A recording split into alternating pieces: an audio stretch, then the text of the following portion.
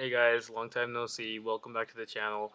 I've been so busy with other projects in the garden that I totally forgot that I need to sow my summer seeds.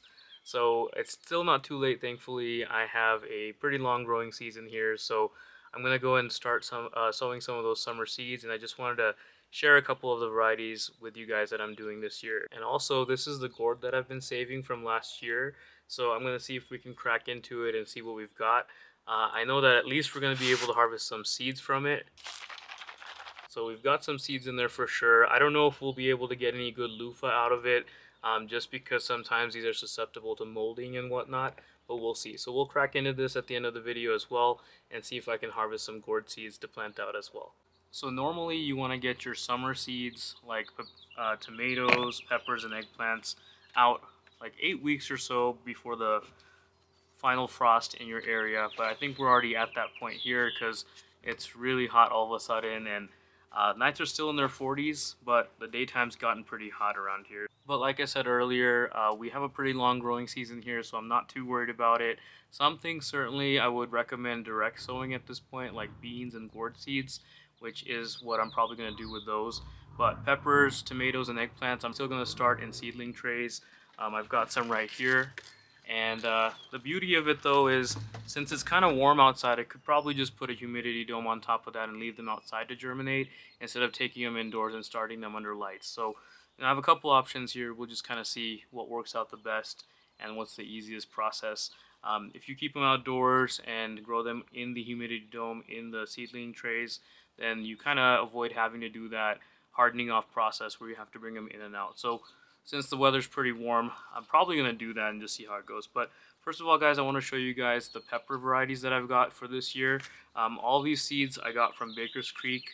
It's a really reputable seed company, and I've had really good success with their seeds and plants. But here's a couple of the ones that I'm doing. So this is a Leba pepper, Corbaci,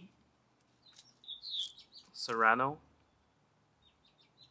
Puma, and all of these are such unique varieties, guys. I haven't tried any of these varieties before, so I'm super excited to see what's going to happen. We've got a sweet bell pepper called King of the North, Jigsaw, which is kind of an ornamental pepper, but it's supposed to be tasty as well, according to the description. This is actually a Bangladeshi pepper. It's called, it's basically a ghost pepper, but as you can see, it's called Pucholokia. It's supposed to be super duper spicy, so I'm excited about that one. And then I've got Buena Mulata, and this is an interesting one. I think it's called Goronong. Oh, look at that interesting shape.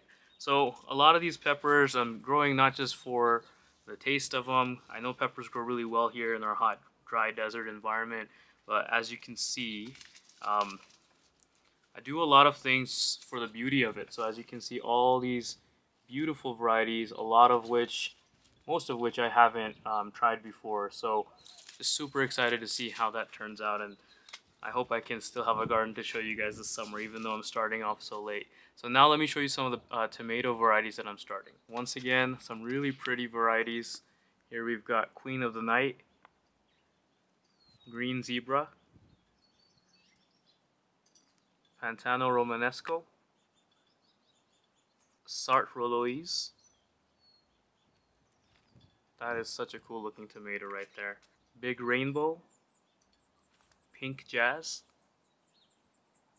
Dr. Waichi's Yellow. I've heard really good things about this one. Tomato Carbon, Mushroom Basket, White Beauty. So excited. I've never had a white tomato. We'll see how that goes. So that was all my tomatoes and a couple other things that I'm going to sow for the summer. So with my okra, I've been sowing the same okra seeds for years and years. I'll harvest them and then I'll plant them again, and they're usually the burgundy variety or the emerald green. But you know, I haven't had really good production with okra. You know, they pop out okras every few days or so, but takes a while to gather enough to be able to do something with it. So I looked up and I got this variety called Heavy Hitter. And from what I've read, it's supposed to give you tons of okra, as you can see in the picture. So I'm excited about that. That would be a good production okra. And I also got this interesting one called Star of David. It looks a lot different whenever you cut these okras into slices. It has a different shape than your normal one. I'm also growing some slow bolt cilantro. I have cilantro growing right now.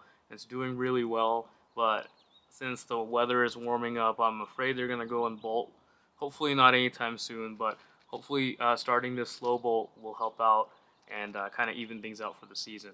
I'm also starting some Green Magic broccoli seeds because I know those do really well here in our environment. I'm trying to gather some seeds from the broccoli that I have left out that's flowering. I'll show you guys those things here in just a second. And then for cabbages, I told you guys about my cabbages in the last video, so I got a variety called All Seasons. I don't have the packet with me, but it's supposed to do really well in the heat too, so we'll experiment with that this year and see how that goes. And of course, guys, this is just a sampling of all the things I'm going to plant. I do a lot of different gourds. I'll be doing my regular old bottle gourd, bitter gourd, snake gourd, etc. This is one of the new types of snake gourd that I'm going to be planting that Baker Creek happened to have.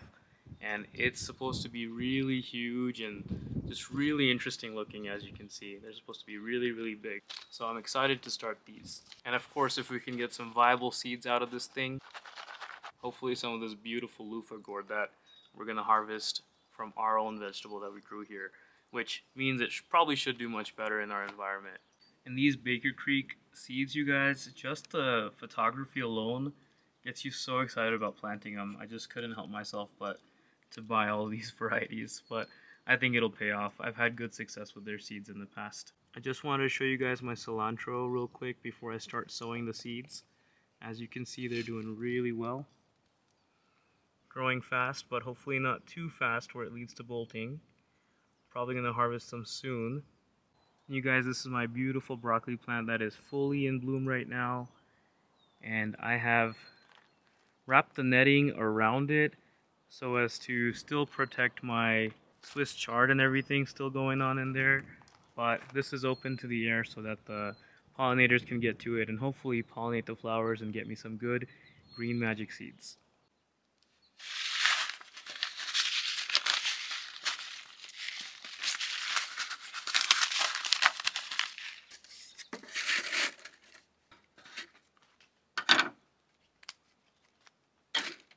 Alright guys, for sowing seeds it's pretty straightforward.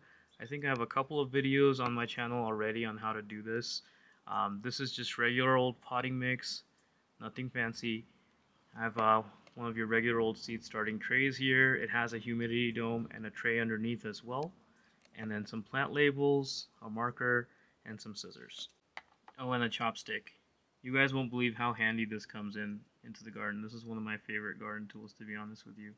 Keep in mind the soil is pre-moistened, so that way whenever everything's planted up, it should be able to uptake that water pretty easily. I'm not adding any amendments or anything. The only thing I'll probably do, which is optional, is after I have everything planted up, I'll probably just top off with some vermiculite. Anyways, I'm going to go and fill these cells up with the soil. I'm going to take out any big chunks that I find, just throw them in my raised beds.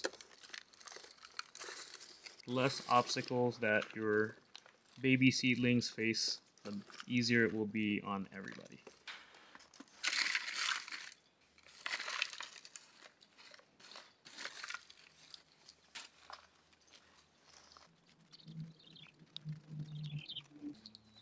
So as you can see guys, I tamp things down pretty well and then keep leveling it off with a little bit more soil until they're pretty full. I keep it pretty level. You don't want to compact the soil too much. Alright, and we're going to start with the Booth Jolokia first. I'm so excited about this super hot ghost pepper variety. So 2 ways to do this, guys. Some people will just dibble a hole right there in the middle and drop 2 or 3 seeds in. What I usually like to do is I'll do 1 in each corner. That way, instead of thinning, I can just separate the plants and still get a good harvest out of them. So I'm going to do about 6 cells here.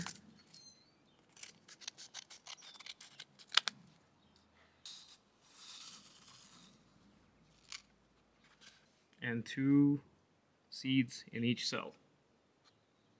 These go down about 1/4 of an inch or so.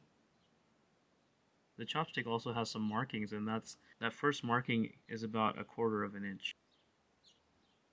Alright y'all, once you have your seeds in, you just stamp it down with your finger.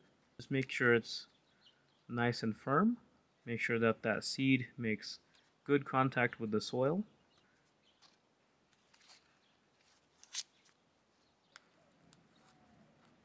And then I usually like to just drizzle some water on the top gently with my squirt bottle to just get that a nice good start.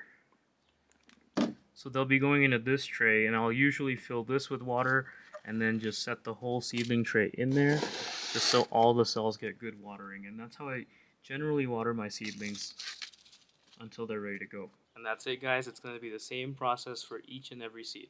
These trays come with a humidity dome, which is nice and tall. I love that. And so I'll probably just keep that on there until things start emerging, and once we have leaves and everything, I'll open this up periodically to let it air out. But overall, until they germinate, I'll probably put them in just some shade or part shade where they can get bright indirect light. Once I start seeing germination, I tend to start putting them out into more and more sunlight so that they can just naturally harden off with the weather. Okay guys, and now the more exciting part. Let's crack into this guy and see what we get. I'm hoping to be able to harvest some fresh loofah seeds from this. Alright guys, so here I've got a bucket to collect the seeds, and then of course my loofah gourd. So what I'm going to do is I'm going to cut off one end here, and probably down the middle, or this wide end right here, and we're going to shake out the loofah seeds. After that, I'm going to see about peeling this off and see if we can salvage any of the loofah to use as a scrub. Let's go and start with the wide end. Now, I do see some mold on here, which is kind of concerning, but we'll just cut that off and see. Hopefully there's some salvageable loofah in there. Ooh, that doesn't look good. Look at that. Really moldy and bad. That's not good.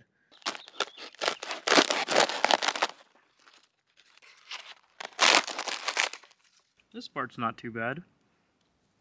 Got some seeds, you guys. Look at that. Doesn't seem to be any seeds in there.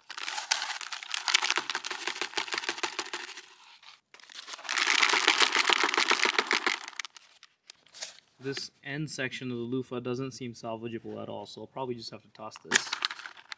But you guys, we got some good seeds in there. They're not all good, but it's better than nothing. And I only need a few to start the season off. So I'm going to be picking these nice, fat, healthy looking seeds right here that are all black and smooth. Let's see if I can work on this loofah scrub a little bit.